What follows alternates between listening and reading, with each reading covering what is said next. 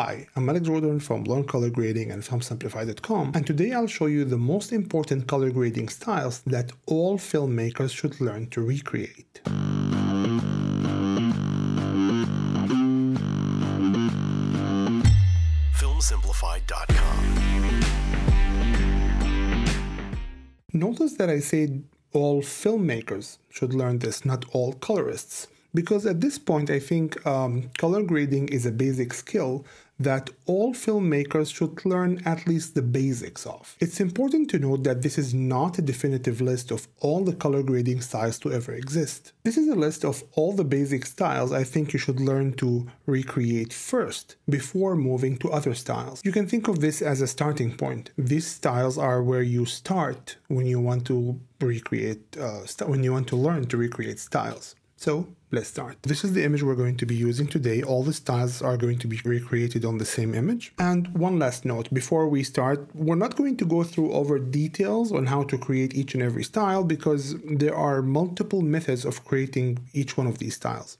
However, we're going to be looking at just the basics or the guidelines of how creating or recreating these styles work. The first style is the low-key blue look.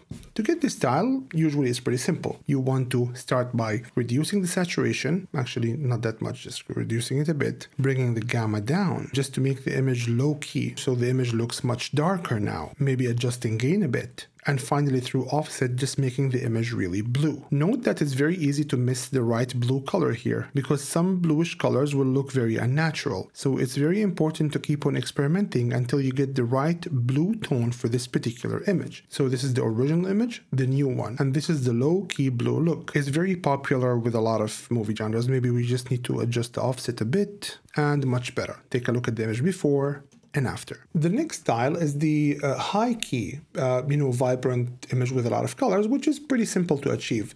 I mean, for this image, all I need to do, for example, is to increase saturation, increase gamma a bit, and maybe just bring lift down a bit. However, I wish things were that simple. Let's reset. The problem here is that when you increase saturation, each of the colors in the image is saturated in a different way than the other colors.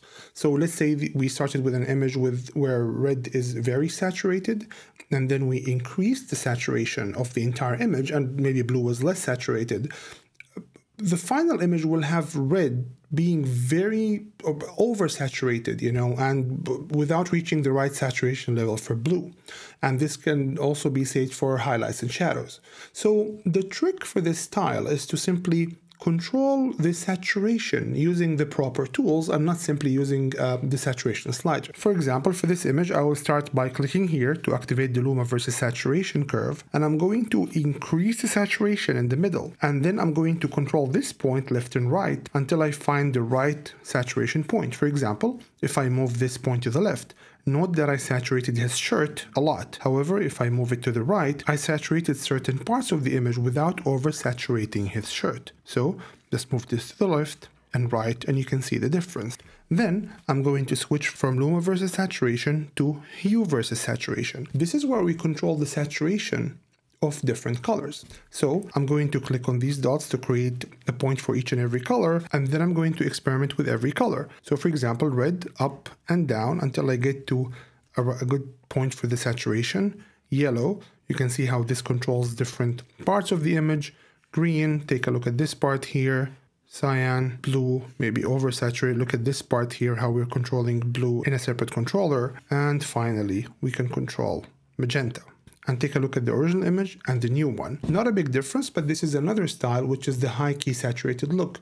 Again, the key for this look is to control the saturation in the right way. So trying to balance the saturation the way you want and not simply increase the saturation slider where different colors will get saturated in different ways. Then we have the muted yellow look.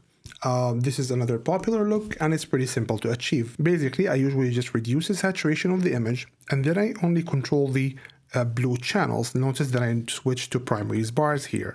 So I'll just bring blue down in highlights.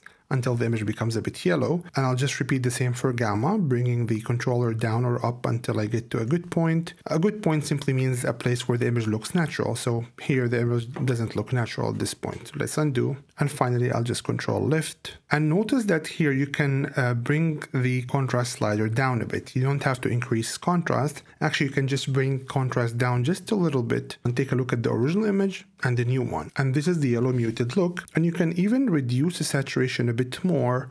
And again, take a look at the image before and after. So this is the new image. Let's reset. The next look is the bleach bypass look. The name came from bypassing the bleaching phase when people used to process color film. And getting this look is pretty simple. I'll simply start by adding a new node. I'll go to color, nodes, add a serial node. This is a new node. And now I need to add a layer on top of this node. So this node is a layer. I need to add a new layer on top of it. And it's pretty simple. To do that, I'll simply go to color, nodes, and add a layer node. And now I have a new node added here. And in the new node that was added, I'll simply bring saturation all the way down and note that the image now just became black and white. That's because the new node that was added, even though it looks at the bottom, it's below the original node, this is actually the layer on top. So if this was a layer-based system, the first node was layer 1 and this was layer 2, and we desaturated the new node. So we desaturated the upper layer. So now all we're left with is a black and white image. And the final step is to simply right click on this node here, which simply merges both. So right click, go to composite mode and select overlay. And this is the bleach bypass look. Take a look at the original image and the new one. It's a very popular look with action films, for example. One more tip here if you want to take this to the next level. Note that we still have the first node that we had on the image. We kept this node for a reason. For example, I can use it now to recover the highlights by simply going to the second set of controllers here and bringing highlights down. And then I can stylize the image in the first node. So I can simply click here to open primaries and maybe change the highlights color a bit, change the shadows color a bit, and take a look at this image. This is the original image and the new one. We were able to achieve this look in a very fast and easy way. And this was the bleach bypass look. Let's reset. The next look is the cross-processing look. This is when they used to process film in chemicals that were intended for a different type of film, but that's where the name cross-processing came from. There are many ways to achieve this look. I'm simply going to discuss the most basic way and the easiest one. So to do this, I'll simply switch to custom curves. These are the curves, and I'll click this button to ungang the curves. So now I can control each curve separately.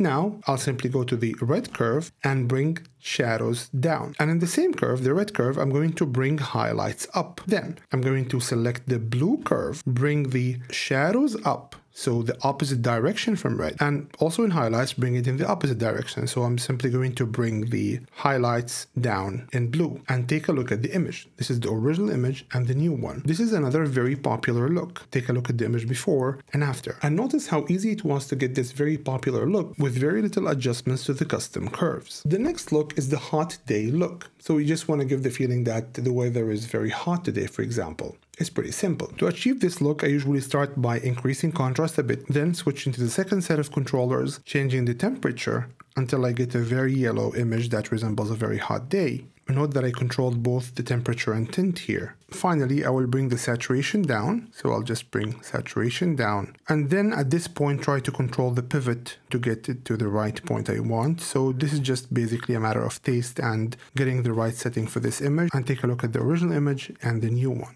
Actually, we still need to change the temperature and tint a bit here. And the tint a bit more and much better. Take a look at the image before and after. Of course, this is just the basic controller, because if I really wanted to mimic a very hot day, I will be using windows, to select certain parts of the image, increasing the brightness and lowering the brightness in other parts.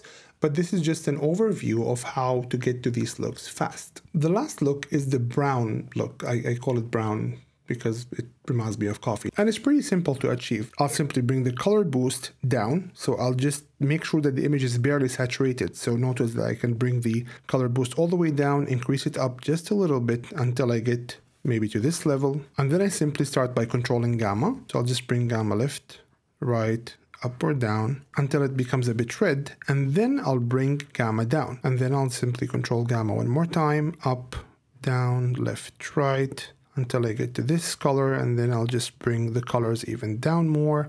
And I'll repeat the same a bit with gain, but just to a lesser extent, and just bring it down, maybe just controlling gain one more time. Gamma, usually I leave left alone, unless I needed to correct something here, and just bringing gamma down. And then I'll just bring color boost down even more and increase it up just a little bit, and much better. Take a look at the original image and the new one. And these were the most important color grading styles that every beginner should learn to recreate first before moving to recreating other styles. So I hope you like this. I hope you found this helpful. If you like this, please visit us at filmsimplified.com, where you can join our DaVinci Resolve crash course that will take you through every tab in Resolve and is designed for the absolute beginner. Thank you.